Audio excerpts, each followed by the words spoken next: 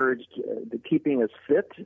We have a really amazing organic, farm business here that provides us with really super good food. Our water comes out of the mountains here. It's all filtered through the granite that's all broken down. I forget what that's called, decomposed granite.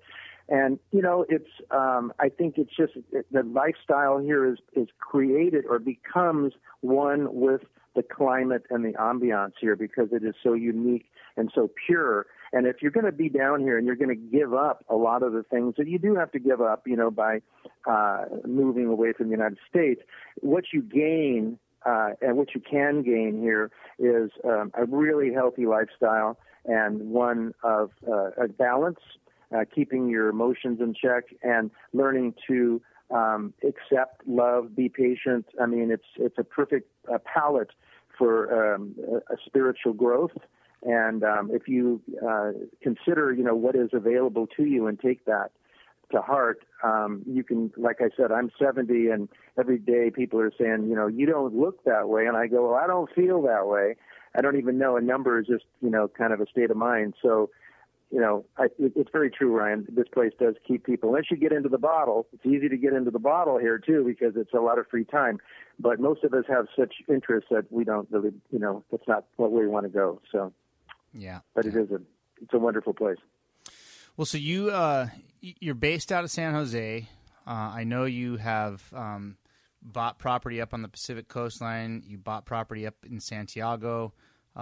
You spend time up in Pescadero or Todos Santos area. What's the future look like for CJ? Well, I think what's going to happen is that I'm going to stay here. I'm probably based here. My house is for sale, and so I'm in the process of. I'm in the process of. God, sorry, man. Get rid of that one. You getting interrupted? Anyway, yeah. So my future basically is to stay healthy, to stay here based in San Jose, and to start moving slowly but surely up towards Todos Santos and Pescadero. Now, my house is for sale. I'm ready to go into a new decade with a little different adventure and agenda. And if that happens, but I'm preparing myself for a move up that Pacific coast. I love it up there. The weather's a little more tranquil than it is here. It's not quite as extreme. There's a huge growing farm community up there with organics. And I think the future is wide open for one, but also it's still not even close to the development that's happened here in San Jose. So for me, it's sort of like a retreat back to the 80s when I was here. What I came for, what I loved was that raw, basic Baja feeling. And, my wife is working in real estate, so it will remain so if she chooses to, but at the same time, we're both kind of looking that way. I think it's good to always have sort of a goal or something, or a dream, to keep that dream alive. And and also too, on a small level. I'm not a developer, but I like to look at it and find a lot that I think has potential, and I can go in and put water and power onto it, make it nice. And if I don't sell it, maybe I'll build a spec house on it someday, or not a spec house, but like a rental situation, and if not, then somebody comes along, they might want to buy it because it's all ready to, plug and play. So, that's kind of my goal right now. So the Pacific coastline could end up being home for you, is what you're saying. Yep.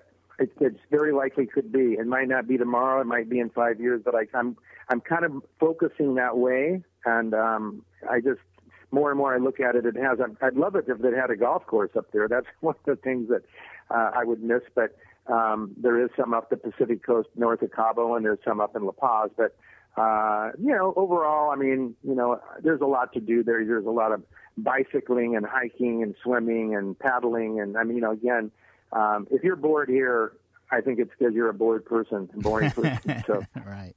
I think have to. Let's real quick here, CJ, talk a little bit about your house, what the name of it is, how people can find out about it if they want to live there or want to come and stay there, not live there. You do weddings there. You do something tells me you shy away from the bachelor parties. Is that right? Yeah, I mean, I've had them in the past, and they usually don't really jive with the energy that's here. They get a little too outrageous, so I keep a limit to that. I prefer not to have those kinds of parties and stuff. But the weddings are fine as long as I kind of know the details of what's going down. The name of the website that I have is CaboVillaSurf.com. And let's spell that so people spell that out. Spell it out so we get the URL right. The website. Cabo, CABO, Villa, VILLA, surf, SURF.com. There we go. And that's the actual website. And then, can you book? Can you book directly on your website? You can book directly on my website, or you can find me at 290182 on VRBO. Or just look up, villas, beachfront, 5-bedroom on Airbnb, and that's basically all that I do for any type of advertising or anything like that. And if you are planning a wedding and you want to do it on CJ's property, you can also hire CJ to officiate your wedding. Are you still doing that? Well, yes and no. Because you went through the process to become an ordained minister in Mexico, right? No, I never did. Oh, I thought you did. I take that back. No, what happens here in Mexico, most people get married in their hometowns in the States. But they like to come down here and have the ceremony, and they like to have a party here. Then they want to do it on the beach because it's very romantic and it's very fun to have all your friends down on the beach, partying out. So I've been hired in the past to officiate, and which basically is I help with the vows, and I know the process of a wedding and how it's supposed to be, in terms of the process. And then I'll put together vows with the people if they choose to. And then, so I can help them do that if they choose to. Many people bring their own people in or whatever. I don't use that as a business. I'm a Mexican citizen now. I carry 2 passports. I'm legal to do so, but I don't really, advertise for that. If somebody decided that they like my style, or a lot of times the people who are my friends or friends of friends, I'll do it, but I'm not really out there trying to, get that kind of business. You're not hawking yourself as a priest. Nope.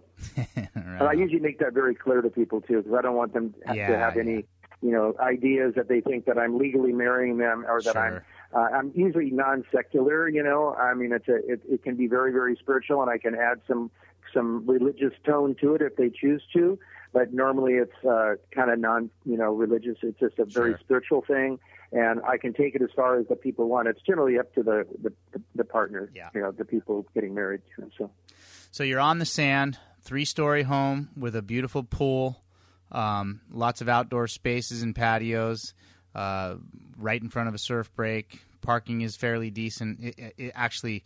Anybody that is looking for a place to stay in San Jose del Cabo that wants to be on the beach, that's not looking for the pampering of a resort, I can't think of a better place to be. Actually, you've got everything you need right there, and you're close. I mean, for as beautiful it is and secluded as it feels once you're on the property.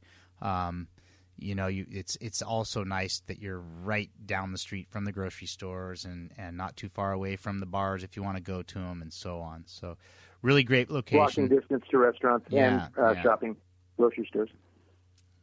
Exactly. It's all good.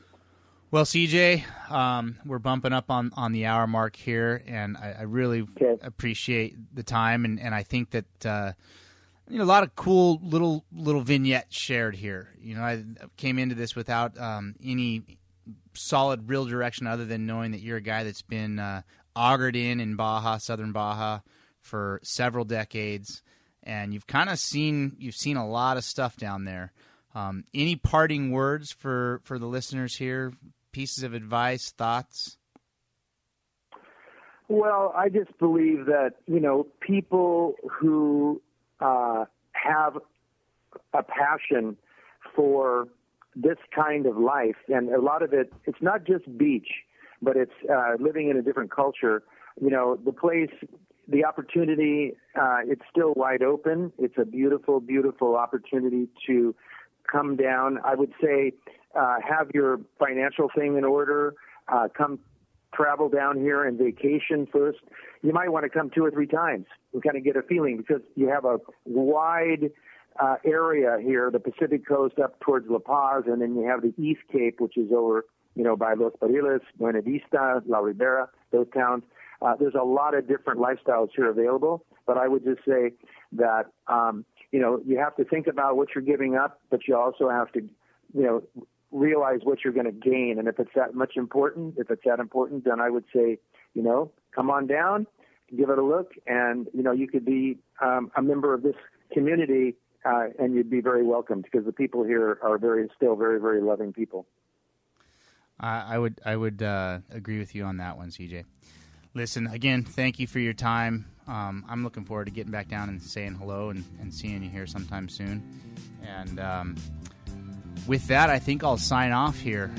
This has been the Baja Sessions with Ryan Thomas and Chris Johnson from San Jose del Cabo. Go ahead and tune in next week. We'll have another interesting person with interesting stories, all related to the majestic peninsula of Baja California.